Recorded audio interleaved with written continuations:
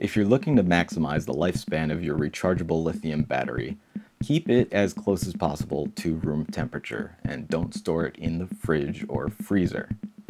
When you do store them, try to keep them about 50% charged to maintain functionality. Over time, leaving them in a fully depleted state can cause them to permanently lose capacity or just die altogether. And as always, avoid anything sharp that could puncture the LiPo's casing and cause the internal chemicals to mix and leak and the battery to become puffy and possibly catch fire or explode. Yeah, a puffy LiPo sounds kind of cute, but it's not a happy thing.